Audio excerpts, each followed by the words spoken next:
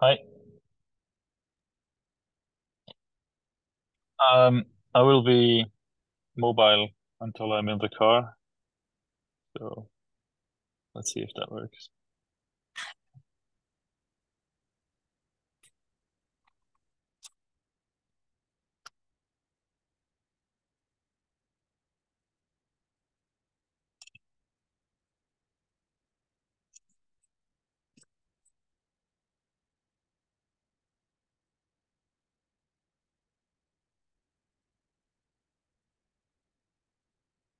Hey guys.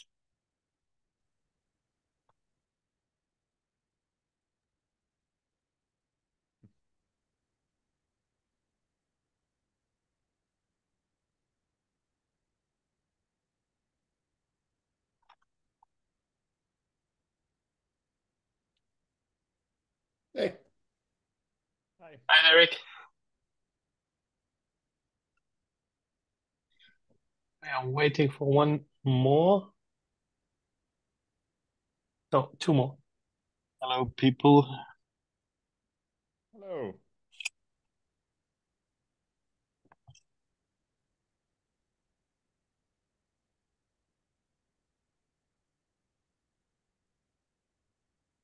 Bang coming, or is it because he entered his name last meeting? You reach. Um, I'm not sure. Let me check. There's something in here.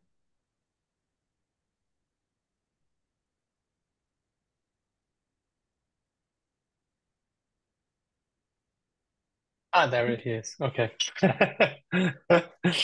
I was just not sure because he entered it last Yeah, week. same for me. Yeah. Always there. So, okay, then we are waiting for Kamel still.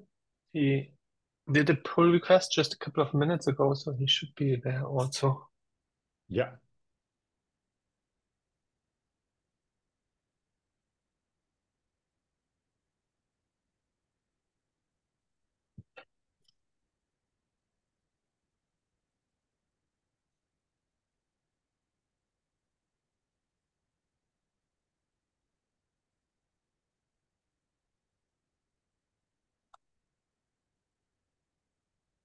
Okay, we are complete.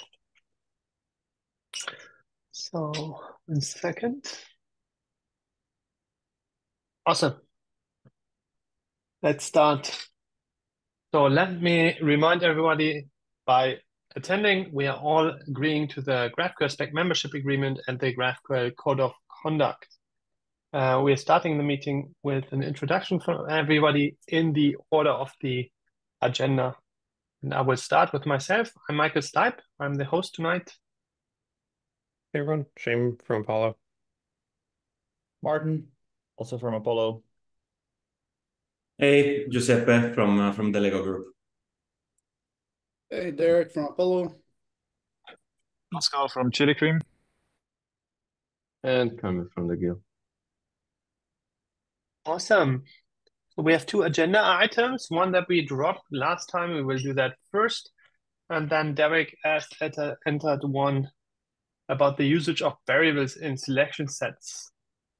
So let's start with Martin, and then we can go on.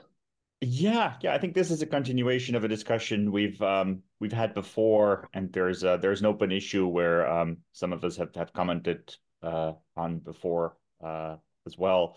But it was sort of brought to the front by the um, I think by the prospect of us sort of more publicly talking about the efforts of this group at GraphQLConf, for instance. Um, and I think it's important we start thinking about sort of how we want to refer to the efforts of this group and to the spec. And one of the things we discussed before was that composite schemas is a much broader term than sort of the scope of this specific specification, because we're not really targeting sort of arbitrary composition. We have a fairly specific set of design principles that are really meant to apply to a federated approach where we have sort of independent teams contributing to a shared schema with a principled composition approach, etc. So I'm wondering what people's current thoughts are on this and whether people have sort of discussed this in the meantime. I think one of the things is sort of federation it has become sort of an established term. It's something that people are familiar with, and I think for the understanding of what we're trying to do here, I think it might be good to sort of capitalize on that name. But yeah, I'm wondering what other people's thoughts are. Yeah, my personal reservation for federation is that it's also very closely aligned to Apollo Federation as a term, and Yeah. it is a different thing. Like it's also not a day one compatibility, right? Like when you take today's federation, it's different from what we are specifying in the group. Like wouldn't be compatible at the moment. I mean, we all will implement the specification and then it is compatible. But what I mean is there's confusion that you also saw into the market, right? Yeah, I mean, other people have started to refer to their approaches as sort of federated GraphQL as well, and even the term GraphQL Federation has been used sort of outside of Apollo Federation already. I wonder sort of what the less confusing option is here, because if there's like we're not necessarily specifying the current Apollo Federation, but we are thinking of the standard we're specifying here as the core of the next version of sort of a shared federation spec. So in that sense, for us at least, it's a continuation of Apollo Federation, or it's a subset of Apollo Federation. I don't know how you think about this and how you sort of think your customers will sort of perceive the relationship and the understanding of what sort of federation is. Yeah, when I talk about it, it's more broad. So I refer to it as distributed GraphQL to include a lot more approaches. Yeah. To try not to confuse it. Yeah, I mean, we also initially this whole effort was driven by Fusion, right? And then we on purpose chose a name which doesn't include something to confuse people, so there's no product name in it. Yeah. Now, Federation is also part of a product, so I think it probably makes sense that we use something which is neutral, right? I mean, the sort of company specific specification is Apollo Federation, and there are other federation approaches already in the GraphQL ecosystem. Are there? Or I think Hasura, for instance, also refers to their approach as GraphQL Federation. Isn't that isn't that a stretch? I mean, it might be, but I think the term federation is more broad than just the specific approach that Apollo took. I think federation signals something beyond composition, but also beyond distributed, because it's really about collaboration and sort of independent entities coordinating on a shared effort. The one thing I really like when you Google for it, then it's really all Apollo Federation. Yeah. And you find, if I scroll through, you find Wundergraph, which is also Apollo Federation, sort of. But it's very heavily geared toward this product. And then you could never search for the specification. Whereas if we have Composite Schema spec with which is it's not a sexy name. I agree with that. So I would, if we find something different, take something different. But you could search for it, and you would find it. You would find the specification in there. Yeah, I mean, my point there is Pascal, Shane had the hand up. Oh, sorry. Yeah, I just wanted to, from Apollo's, internal perspective, right? We still see Federation as an open spec. That is not our product per se, right? We still view GraphOS and the platform and our Studio UI and the router and all its enterprise features. That's like our product that we sell. We internally don't even view Federation as like the thing we're selling, right? Like, so I just want to clarify, this is why we're also bringing this up is because if let's say the spec name did change and we were the GraphQL Federation spec, right? Apollo Federation is Apollo's implementation of the GraphQL Federation spec, not the other way around, right? Or there's the standard and then there's like Apollo's from that. We want to bring forward the commonality of the spec. And yes, I think the searchability of Federation is always going to be there because, right, it's Federation. Like if you search composite schemas, you're going to get Apollo Federation like first result anyway, right? Like, so it's always going to be a problem. I think it's, and like if I search Federation, I don't know, I'm going to get every vendor is probably going to want to buy that term too, whether it's composite schemas or GraphQL Federation. So everyone's SEO search results are always going to probably be filled with vendor search results coming from there too. It just thinking outside the GraphQL landscape, GraphQL is still not widely adopted. Like, let's be clear, like it is still a lot of people don't even know GraphQL exists. And so when they hear all this stuff for the first time, like in 2 years from now, when someone hears for the first time, what's this Federation spec? Like, do we want to call it the Federation spec and then there's all these implementations of it. And one is the Apollo vendor implementation of it. One is the Chili Cream vendor implementation of it. Like, I think the name GraphQL Federation does a better job very explicitly describing what the spec is and what it does in terms of everything else without composite schemas. So I think that's where we're coming from internally too. Pascal, you're next. Yeah, I my personal take on it was is that it essentially could be named banana spec, but that was something that was a long discussion even before this all started, right? So I'm just my personal take on it. Because of hot chocolate banana cake pop, is that? No. He just said he doesn't care what it's actually called. I think that's what you mean, Pascal. Yeah. I mean, I'm just Yes, thinking about how we are. exactly. It doesn't. That's now a bad coincidence because I said it shouldn't be a product name in it, and now I accidentally put the product name in it. Yeah. No, I mean it's still a product, right? And there was many discussions about it, and then we basically landed on the composite schema spec in the initial announcement. So I think that's something. Yeah. It's something to discuss that we find a better name for it and what this name should be. So, yeah. Yeah, I don't think we're going to solve it in this meeting, but I just wanted to bring it up again and make sure that we start thinking about this and continue the conversation maybe on the issue we already have.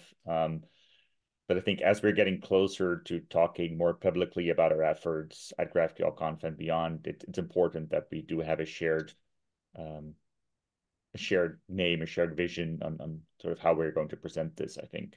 And the relationship with Apollo Federation, I think, is important to get clarity on because that's something users will wonder about. Like if we start talking about composite schemas and we don't mention sort of the relationship with Apollo Federation at all, it's going to look like a parallel effort. It's a very, I mean, obviously it's a very close, but to us, it's a continuation of something we've been working on for many years and that we already perceive as something that goes beyond just our efforts. I mean, but to be honest, the blog post did a good job in actually saying, okay, like the approaches like Fusion and Apollo Federation, basically is basically we took the best parts of both and fused them together, and now that is what the composite schema spec is. So I think that's a communication thing, right? And we are not saying this is a completely new thing. And like in the blog post, it was like Benji put it in a very good way, I would say, communication wise. I just my personal thing and is that it kind of would look like that this is just an Apollo only thing, and that is not the thing. We didn't just take everything from Apollo there, and this is not a one-to-one plan. So it's basically a living thing we are working on in these working group meetings, and it has a big chunk of Apollo Federation in there, and like this ancestry, or how we want to call that, that we will not deny anywhere, right? But yeah, I also think we don't solve it in this meeting, but I will think about that. I think everybody can think about that. But like the problem that we run into is that it will be very difficult to market and to have the distinction. And also, if you look for a documentation wise, will also confuse people, because then you will find the Apollo Federation stuff and that will be always on top. But then you don't find the actual spec. Like when I look for composite schema spec, it's the first search result. To play devil's advocate on this, we could change our spec name. We could become Apollo composite schemas, right? Like, there's always going to be that issue. Someone's going to become like the, bananas composite schemas like vendor, right? Like, there's always going to be that issue if someone's going to try to take over the SEO. I don't think anybody would take this name, but yeah. So, no, I don't think it's just about the naming of the spec, though. I think using the term federation or federated GraphQL, I think that sort of that is an important part of how we, I think, differentiate this particular approach from other composite schema approaches.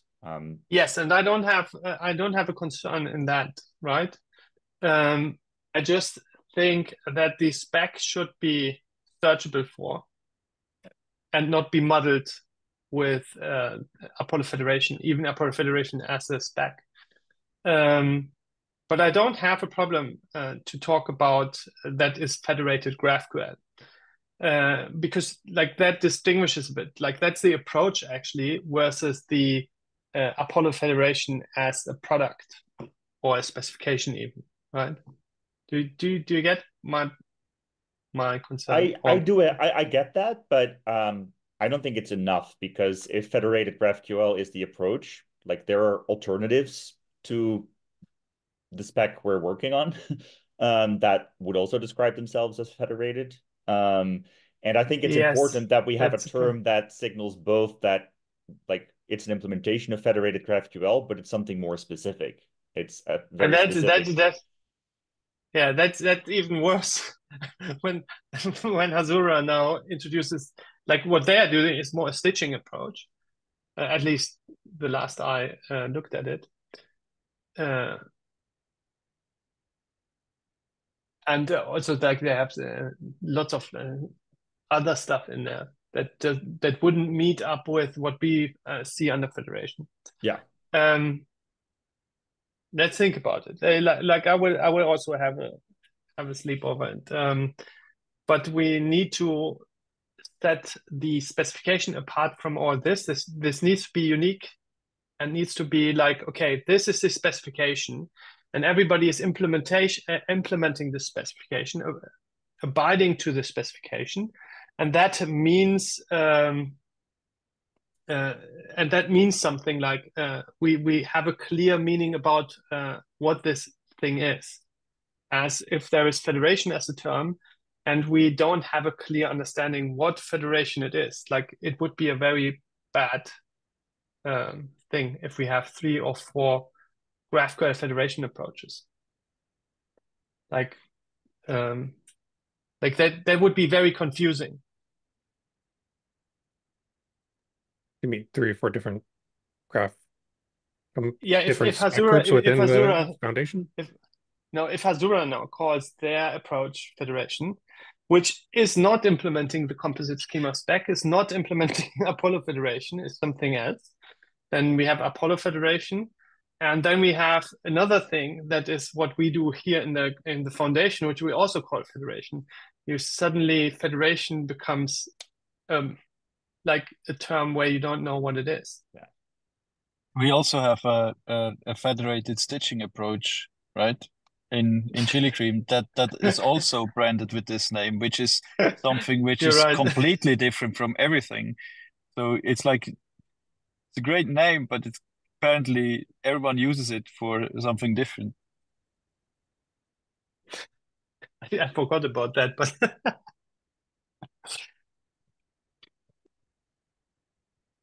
yeah.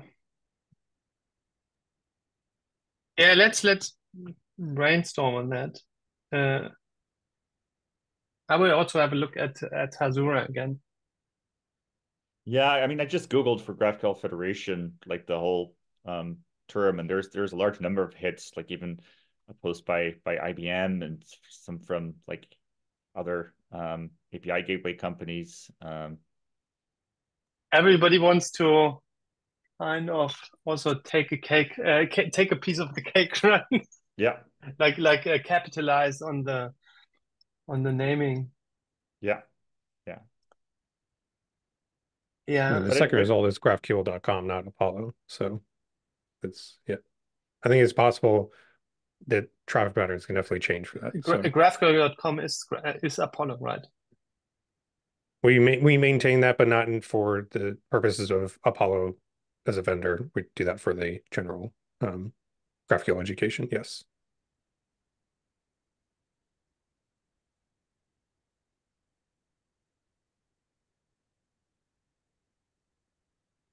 Yeah. Well, let's do our research and think about it and get back to it. Yeah. And but I agree with you that we have to synchronize on how we want to talk about it, because we also will have like a panel. I mean, you will also be there, Mark, no? Yeah. So we will have a panel, so I expect you will be on it. And we should have there shouldn't be it shouldn't be difficult to talk about it. Like if we struggle for how do we call certain things, then that would be a very confusing panel. And let's brainstorm a bit. I mean, you guys do it in your company a bit. We do also brainstorm a bit and find something that's agreeable, and then have a clear messaging. Sounds good.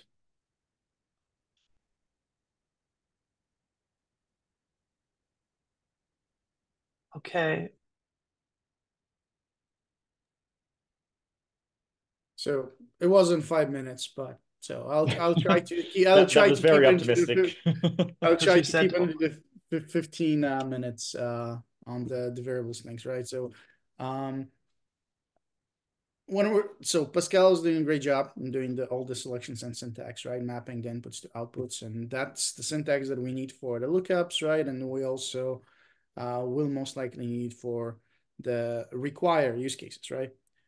But one use case that we haven't talked about, yes, is actually the variables, right? So one of the examples here, I can actually share my screen, is one of the examples we have that folks are using it is when you're using the requires, folks want to pass, well, also the arguments to it, right?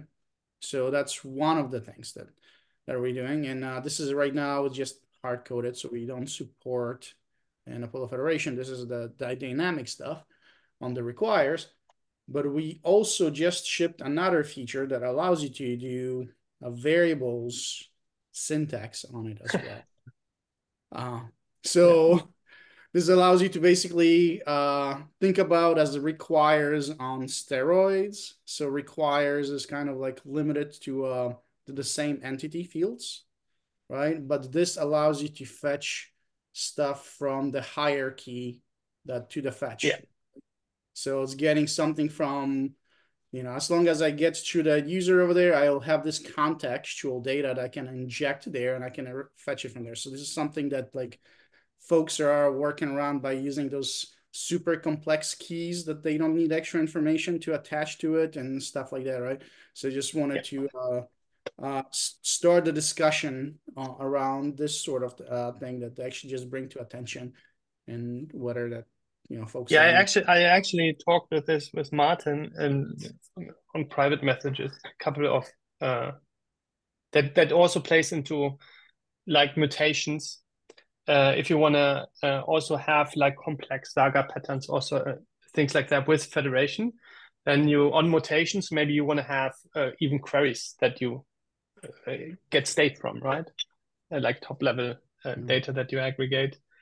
We're doing a similar thing in Fusion with the variables to aggregate state in such a variable. I put it a bit on the side for just for complexity reasons that we. But I've never seen this syntax, so I would have to have a look and to get an idea about what this is. I understand the problem that we have with these requirements of some kind of context data. Context data in GraphQL, like top down, usually in Hot Chocolate we call this scoped context data. So you have a scope, you add information to the scope, and for the tree, the hierarchy below, this is then accessible. That's exactly that. That's used in certain places, but it's also sometimes just, it's often abused. It's a kind of an anti-pattern often, because you basically have a type which is dependent on something which comes from before the type, That's a problem in many cases, because the type is not free floating. If you take the type which is dependent on the context data and you move it to the root, the query type, then there's no scope.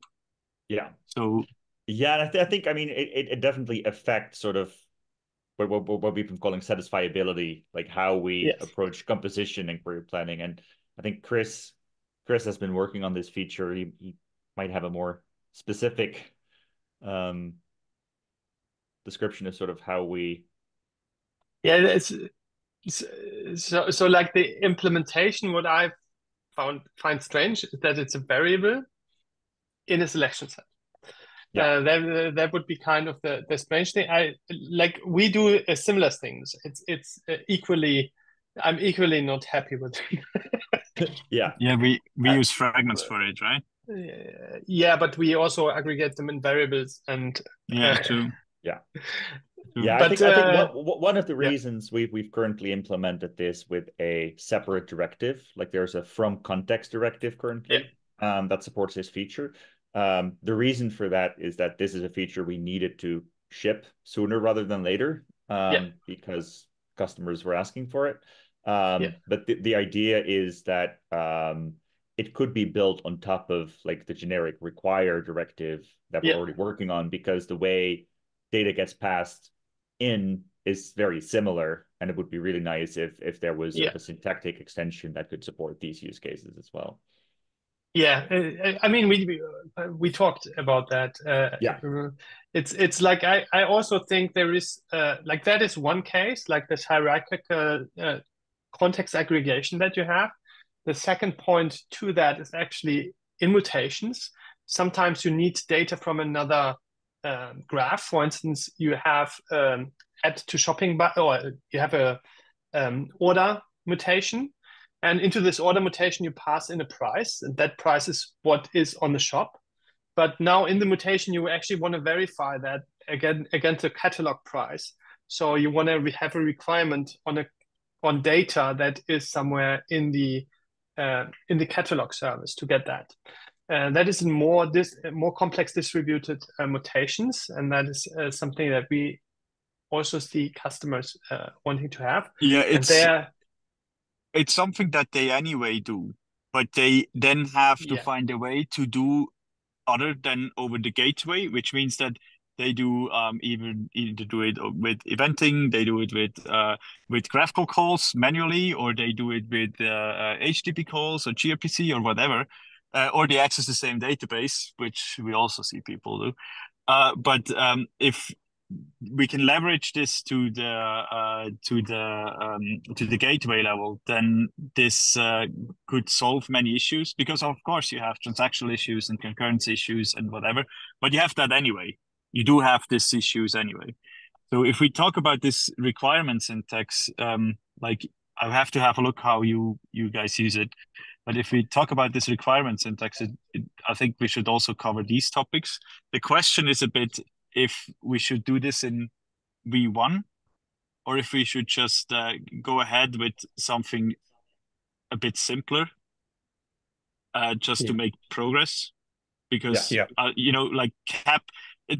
I've talked with Michael about this today. Everything that we have in place, also the stuff that we have in place with the lookups, at the moment, the idea of them being really restrictive with the keys and stuff, so that every lookup maps to a key and whatever, it's very restrictive. And we can loosen it up in the future, but it would make it easier for us to make progress with the composition and everything else, rather than having more feature to think about, because that feels a bit like a lot of the spec efforts, where you do not really make progress for years. Let me just clarify too, because I know we could go down a deep rabbit hole of like context and scoping and that feature, but that's not what we want to discuss. It's oh, hey, you're doing it and we're doing it, and probably other people will do it in the future, but the need for the field selection string syntax to possibly have variables, right? So just that, ignoring the other use of how it's used other places, and that's why we're bringing it up. But like, the question is, should the field selection syntax support variables?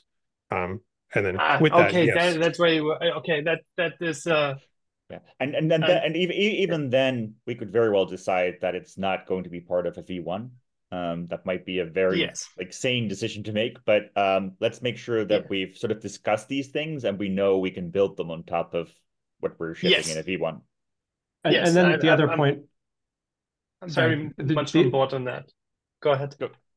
Yeah, the other point would just be that like we're using alias batching to to pass to subgraphs at this point. So talking about maybe getting subgraphs to support variable batching, if this and other requirements need to leverage it.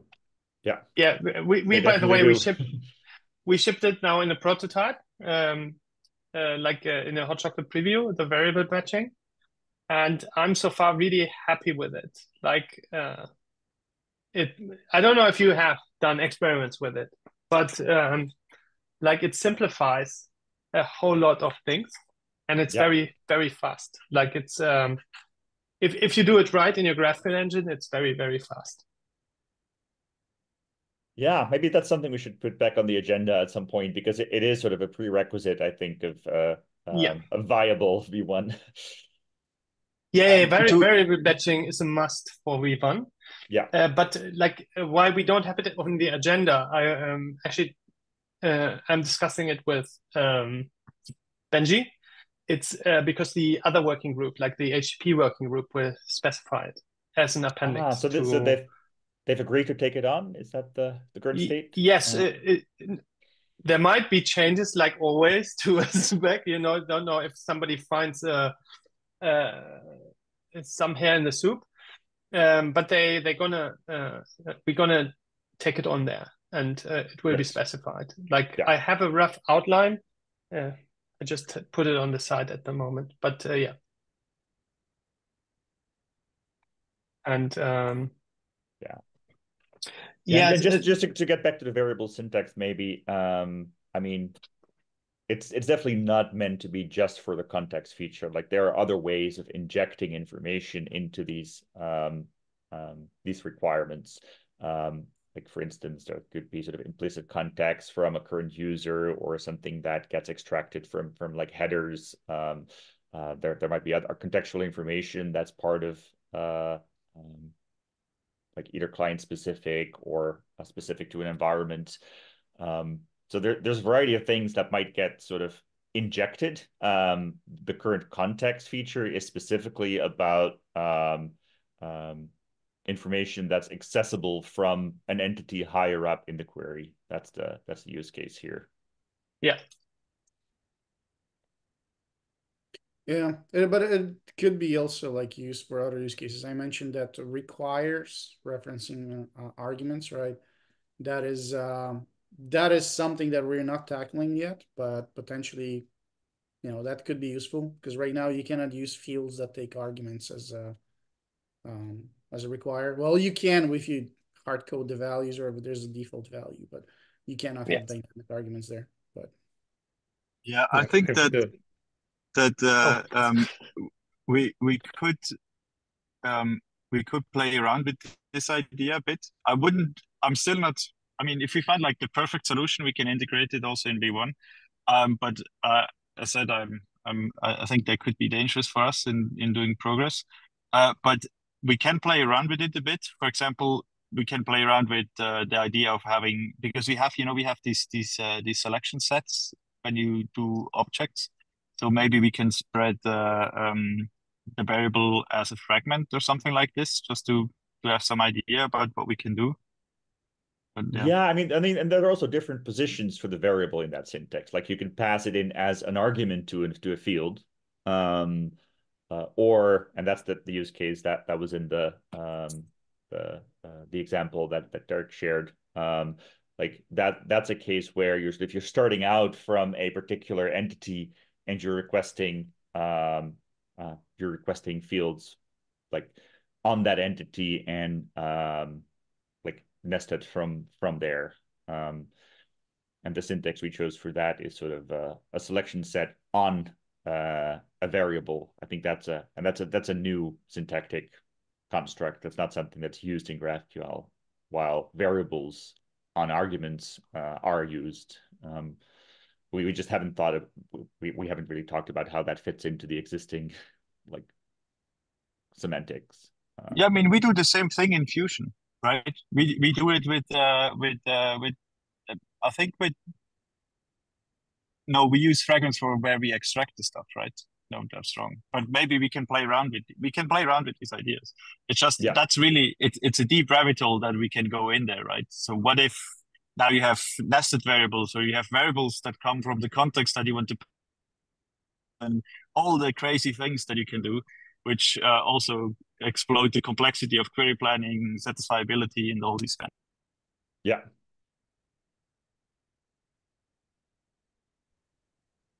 Is Pascal gone? Okay. No, he's still here. Okay. It sounded so abrupt. There was a short break, I think, but he picked it back up. Yeah, awesome. So next steps, like what that I would want to have. Let's get the thing that we have discussed in writing. Like Pascal needs to finish that off, so we have something to read.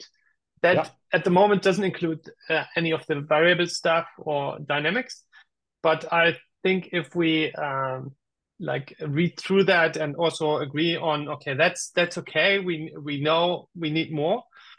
That's I think the first thing we should sign off, that we have something finally in the spec repository where we can say, okay, that's a good base to iterate on.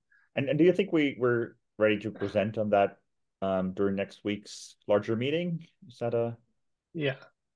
I also will have the directives done by then. It's like I will use patch at the moment for the directive. If you have any better names. throw them.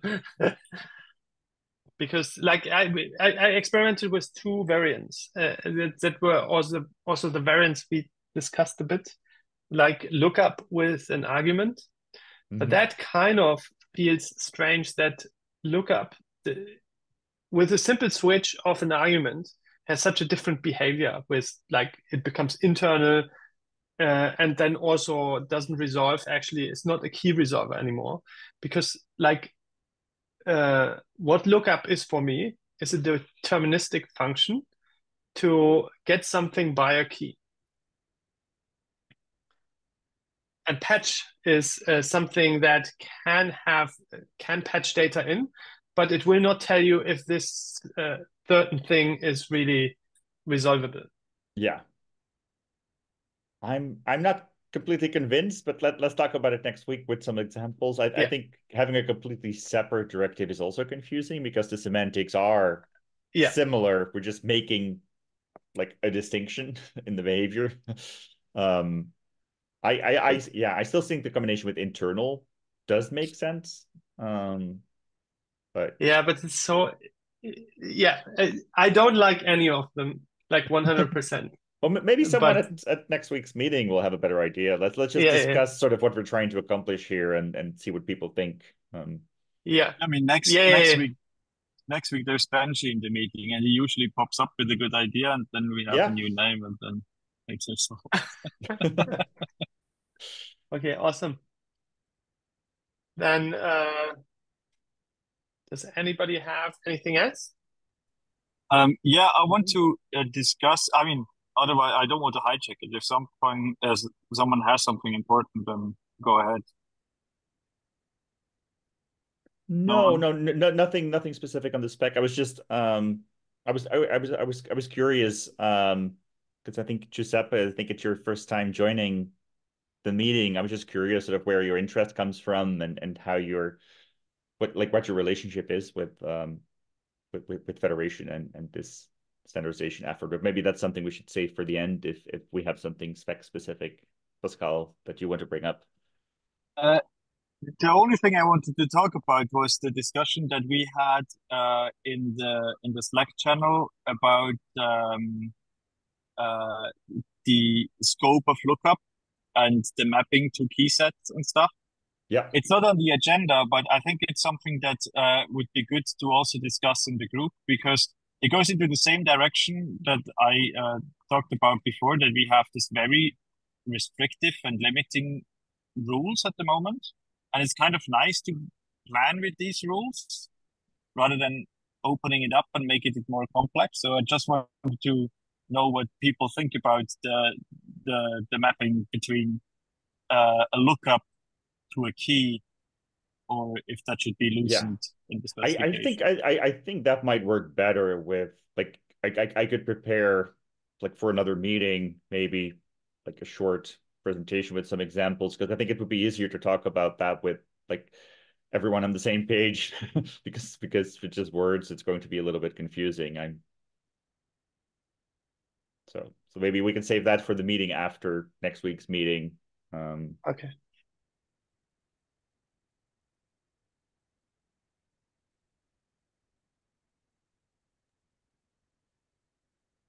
So back to you, Giuseppe.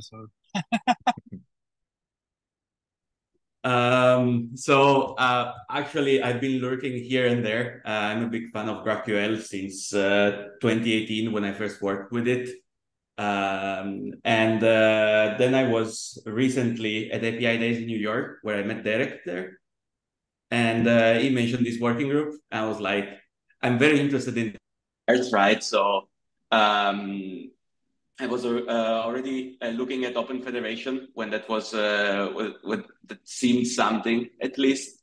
So I thought this could be interesting to be part of, and just mostly listening in this case.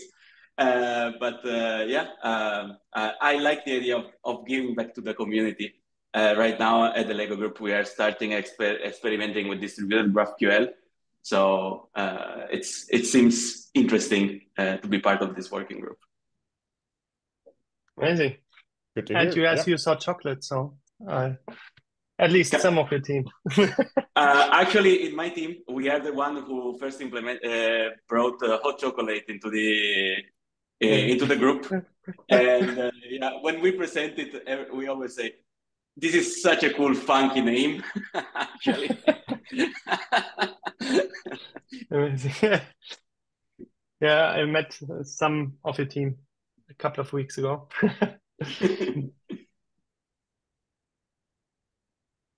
Amazing. Did you also maybe about how this works, Giuseppe, in the working group, as it's your first time. If you have any topics that you would like to raise, discussions that you want to kick off or whatever, you can just make a pull request to the repository, to the agendas, and add your name and also add agenda items, and then we will go through the agenda items throughout the meetings. This is all written also in the documentation, the repository itself, but this will keep you save you some time, so you can just add stuff and then we'll talk about it.